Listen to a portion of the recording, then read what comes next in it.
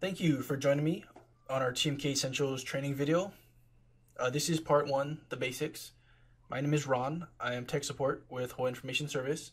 Whole Information Service, we are an MLS provider, mainly for Kauai and Hawaii Island. But we do have a separate part of our system that is just public records or public data.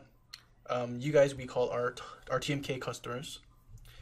Our system is called Research, and we are located at hawaiiinformation.com.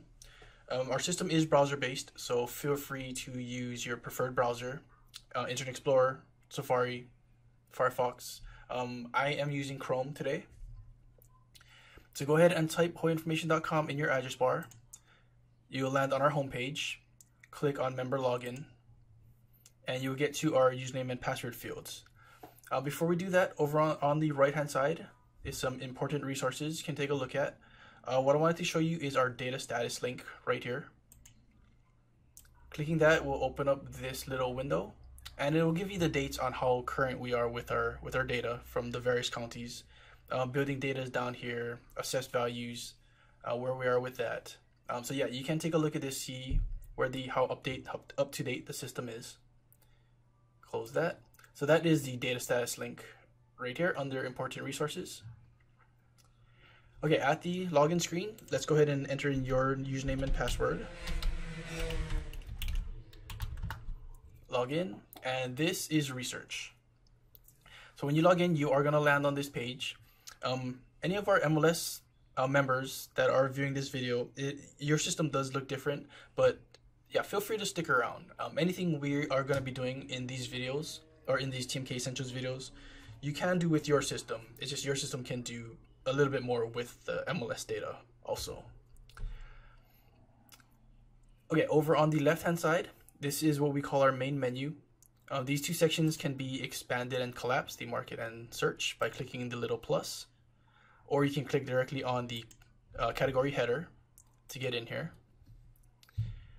And when you expand one of these categories, of course you can then select some of these subsections within the categories. Moving across the top, we have tabs up top, so our system does have tabs. When you move through the system and you are clicking on different things, more tabs are going to pop up here at the top. Right now, we just have search and recent, but yeah, as you go through, you are going to see more tabs where you can easily navigate between things, between pages. Over to the right is this little cluster of icons. First one is your basket. We're not going to go over the basket in this video, but that is your basket, so you can recognize it later on. Next over is the connect icon. This is going to be used by support when we want to initiate a remote session with you. If something is just happening on your screen and we would like to see it on your system, where we might ask you to click on that. But I mean, best case scenario is you never have to click on it, but at least you know what that is. That's connect. Next over is our help. I'm clicking on this. I'm going to click on it. This is going to link out and going to come to our knowledge base. This is a collection of our help guides where you can just enter in some keywords or just type in what you're looking for. The system will auto find it, and you can click on the guides we created. They're mostly walkthroughs, maybe some definitions for some terms that you might not know about, some abbreviations, things like that. Just go ahead and type that in this knowledge base, and you'll find it. Now, this is where you want to first come if you are looking for help. Hopefully, we've already created a guide and a walkthrough for you, especially after hours. So you kind of want to come in here after business hours. Okay, let's click back to research. So that's help right there. Don't forget about that one. Next one over, pause and log out. So these are important because, okay, so with your TMK access, whoever signed up for it signed up for a certain number of simultaneous accesses. So I mean, mostly it's going to just be one at a time unless you sign up for extras. You do want to log out, because if you are using the system and you just close your browser without logging out, but you try to jump in right away or jump back in, our server didn't know you ended your other session. So when you try to log back in, you might see a message that says too many users, because of course the server thinks your other session is still open. But anyway, just be sure to use the logout to tell the system you're done. Next to it is the pause. This will just put your session on hold for a little bit. So for example, if you are in the system but your coworker wants to get in, you can just click on the pause. You'll get this little window letting you know that you're paused. They can get in, do whatever they have to do. They're done. They log out. Make sure they log out without just closing their browser. Just continue and you'll resume where you left off. Okay. Far right is your toggle menu. Clicking on this will just give you, it'll hide the main menu, and you just have more room in the main area. Useful if you're on a really small screen or things like that, or you just like to hide the main menu. You just go ahead and toggle this off by clicking on it. When you do have your menu toggled off, you can just move your mouse over to the left hand side, and once you touch the side, the menu will slide out. Then you can make your selection and navigate once it's open. To hide it, simply move away, and the menu hides itself once you're off. So to the left, slides out, move off, it hides. You can also, of course, just click this button, the toggle button again to bring it back up. Okay, your name is going to be populated up here, or I should say the primary person on the account's name is going to be here. Hopefully that's you. If not, or you can click on it and you'll get these tiles that slide out. Most of these tiles are already on this cluster up here, upper right hand side, except for this one, Contact HIS. Clicking on this will generate an email form where you can fill out, select your purpose. So this is sending email to us, to our office, and selecting the purpose will route it correctly to the correct department. If you are not primary on the account, and somebody else's name, or whoever is primary, their name is going to populate in this name field. Be sure to delete it out and put your information here. Same thing with your email. This demo account I'm on doesn't have an email address, but you will see the primary person's email. Make sure you do put in your information. That way when we reply, we are replying to the correct person. If that's not you and we reply to them, they're going to be confused as to why they're getting an email. The copy me is also going to send to whoever's on here. So again, if you have this checked, you can uncheck it if you want, but if you have this checked and that's not your email, you hit send, they're going to be confused as to why they got an email. Okay, so this actually goes for anytime you're sending email from our system. So say you're looking at search results and you want to email that directly from our system to your client or to whoever, make sure you put your email address in there, because when they reply, they might, go to the primary person. Okay. To the main section here. The main section meaning our standard search. On the search section, each category, you can just hover your mouse over it and you'll get a little hover help bubble that pops up, kind of letting you know what each field is all about. So you can just hover it over there.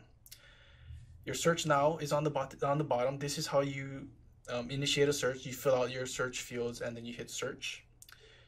You can count your results. Let's go ahead and enter in a tax key to run a search. Okay, so I entered in the tax key all the way down to the parcel. I'm going to hit search now, and I get my one search result since I drilled down to parcel 6. Okay, let's modify to go back. Okay, tax keys. Hopefully you are familiar with tax keys. This is going to be the primary way you navigate our system and refer to parcels and things like that. If you're not familiar with tax keys, or actually, okay, so when you get a tax key from the county, it's not going to look like how I just entered it in, but we do need you to enter in tax keys in this proper formatting in our system. I'm going to open up our knowledge base again. Oh, actually, I have a tab open. Okay, if you're not if you're not familiar with how to translate tax keys into how we want you to enter into our system, please come to this knowledge base page and enter in understanding tax keys.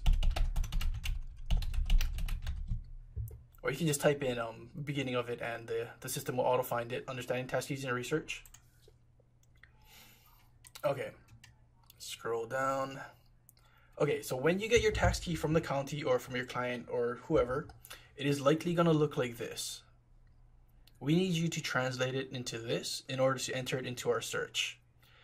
So in order to do that, you do have to know how to break down the tax key. So for example, if you have this one, your 2 is gonna be your zone, your 3 is your section, 004 is your plat, etc. We do need you to break it up. We want you to remove the leading zeros. So remove these zeros, and then you're gonna place dashes between each section, and then you're gonna add your island code. So this tax key came from Oahu, so you do have to put a 1 in front of it. If you're not familiar, yeah, please come to this research, this knowledge base guide, and take a look at this, read through the example and the process, things like that. It's actually pretty easy once you do it a couple times. It's actually pretty simple, but it is something we need you to do in order to search in our system. But yeah, so please come in here first, take a look at the examples, kind of study it. If you're still having problems, yeah, feel free to give us a call or send us an email, and we'll definitely try to help you understand this a little more. Okay, so that is understanding tax keys in research within our knowledge base. Okay, back to research. The reason we want you to use the dashes is because when you enter the tax key in the tax key search field, it's just how you're running your search. So again, I entered in this tax key down to parcel 6. When I hit my search, I get 1 result. So I'm gonna hit count instead, and I get 1 property match. But you can also take off the parcel and just search plat. So plat 5. If I hit count now, I'm getting 665 properties. If I take it down to zone 4, or section 4, excuse me, section 4, hit count, I have 10,000 already. But yeah, so this is how you're searching. So you're searching in section 4 of zone 2 on Oahu. That's the main way you're gonna search the system. Still, if you're not still, but for a little more clarification on tax keys, within our market category, we have our subdivision list. You can click on this, depending on what island you want to look at. I'm going to look at Oahu. Just check mark that. I'm going to hit search now. And yeah, so we do have a breakdown of the subdivisions and which zones they're in, or which sections they're in. So in zone 1, section 1, you have Aliamanu, Maunalua Gardens, Maunalua Valley, etc., etc. So yeah, just come on this page. If you're looking for something, just hit Control F. I just hit Control F on my keyboard. I got that little find window up there, and I can find Kapahulu. It'll tell me the subdivisions where they are. So Kapahulu is going to be under 1-3-1. I can search that, and it's gonna find properties in Kapahulu. It's gonna also include Diamond Head, but yeah. So this is just a little help to know what subdivisions are in what sections. Okay, so that was your subdivision list right here under market. Let's go back to the search. But yeah, so in my example, notice I was taking stuff away, or taking digits away from the tax key, and so for example, I put it back to plat 5. I am now only searching in plat 5, and there's 665 properties in plat 5 with no other search parameters, just literally the amount of parcels within plat 5. Okay, let's drill down to parcel 6 again so I can see my search results. Okay, so once you run a search and you have search results, so I just have 1, but you could have many in here. Once you're on this page, we want you to use these action buttons down here on the bottom in order to do anything with it. So if you want to print, definitely use this print button. So if I'm gonna hit print.